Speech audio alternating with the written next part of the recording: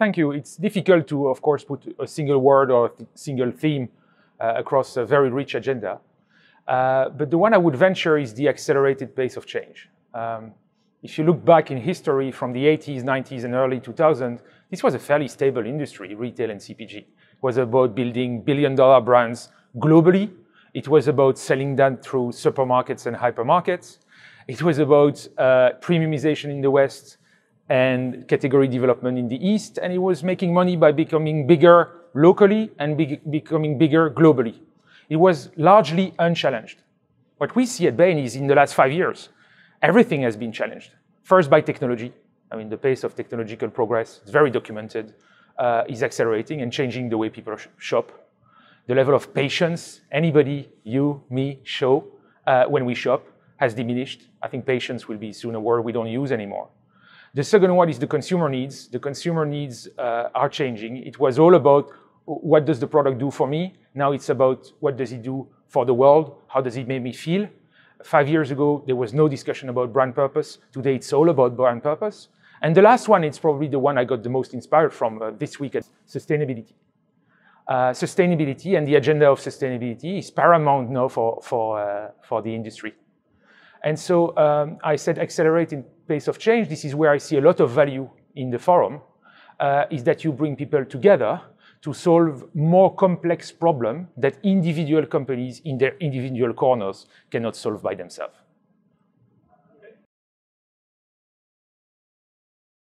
There are three factors we see challenging the FMCG model.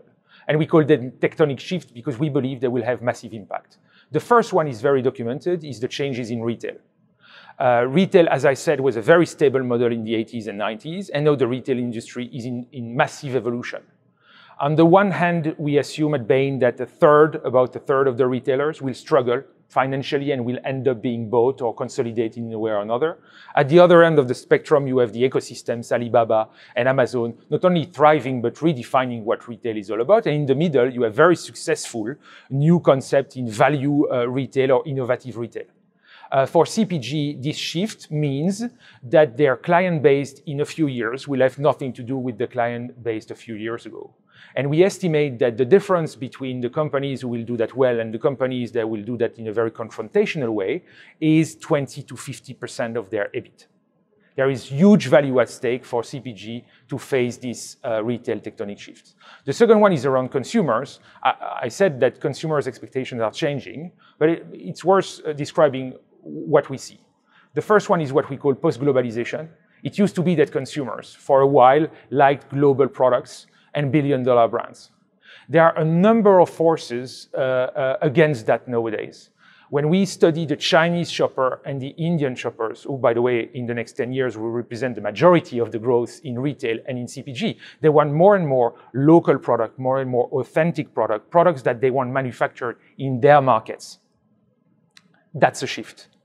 The second one is that between the very, very rich and the poor, it's a very documented issue, the gap is increasing.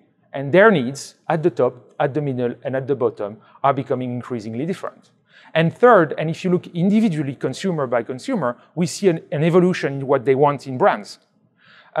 Usually in the past, it was, what does the product do for me? Now it's, how does it make me feel?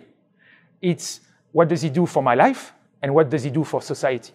And the branding model of CPGs is upside down right now because of this shift in consumers.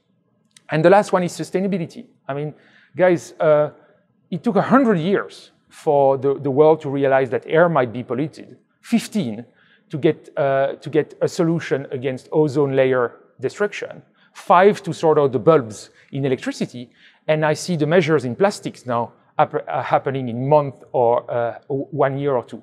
There is an accelerated shift in sustainability.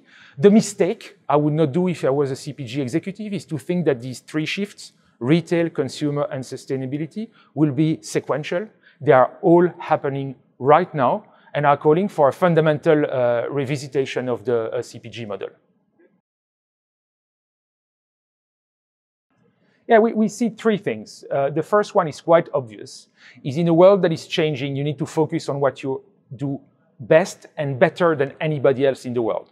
So after waves of scale consolidation, we see we predict a lot of portfolio shifts and a lot more of divestiture and reacquisitions. I believe that in a world of uncertainty, you need to focus on what you do best, i.e., where you have a point of view of what the consumer of the future will need, where you have proprietary data, assets, or insights that you can leverage, and where you at least have a chance of winning in an extraordinary uncertain environment. So the first one will be portfolio. The second one, and it's what at Bain we call the firm of the future, is when everything becomes more complex and more uncertain. Think about it. The retail, the sales channel are becoming either more fragmented or more consolidated or more ecosystem.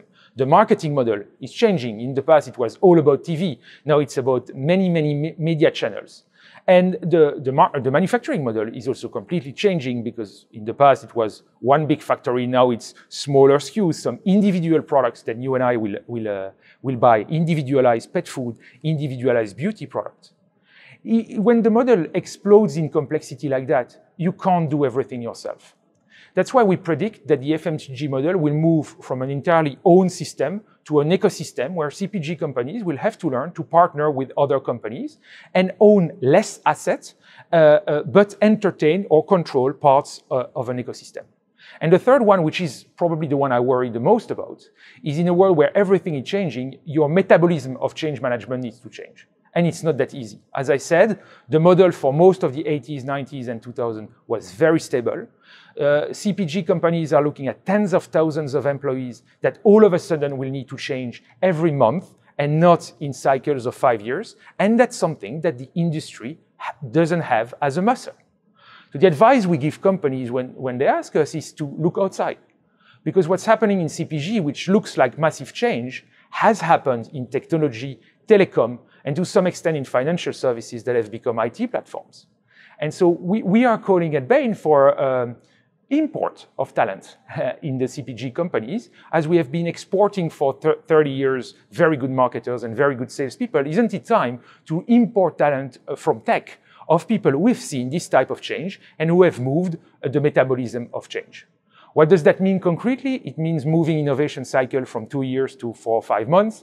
And it means changing the way you beat the drum of the company, as I said, from 2 to 5 years to 6 to 12 months. Yeah, the business case for being a sustainable company is massive, but it's quite different depending on the time or horizon we have. The first one we see is that when you talk about waste or water, and you talk about reducing usage, the business case is very strong because you can do good, reducing usage, while doing well because you lower your cost and you make more profit.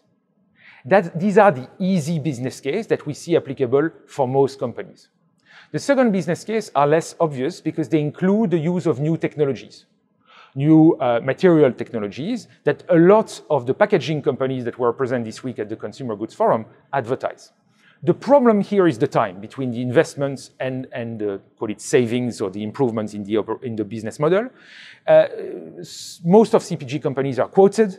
They have to report quarterly earnings. And I worry sometimes that what's required to be sustainable has longer time frame than what the investor community expects from CPG companies. That would be number two. Number three is I was very inspired that there are some problems that have no good business case if you look at an individual company. One-way packaging, non-reusable packaging in thin foil has no value, and it's impossible for a company on their own to recycle them. But if you step 2 steps back and you look at the total system cost of the producer of the packaging, the user of the packaging, the recycling companies, and the government, you get a fantastic business model that in the long term you can make work even with the capitalistic rules of the game. And what this forum helps is bringing these people together and getting a crack at this total cost optimization. Now, if you take another step back, you have to think about what is this business case of sustainability against. Because I still see people looking at this business case against nothing, i.e. stable profit and growth. From what I've seen, from what I hear from the outside, the alternative of not building a sustainable business case is not nothing. It's governments imposing top-down measures that companies will be surprised by. I'm a proponent of retailers and CPG setting their own standards, very strict standards, but predictable standards, as opposed to be surprised by even looser standards imposed all of a sudden by governments on NGO because they are worried we are not moving fast enough. And I completely get that, by the way. And in the longer term, I think if you don't build a sustainable business case, you will have no business. And so I think I like the question of the sustainability business case, but I insist that it's not against doing nothing. It's against probably disappearing as a company.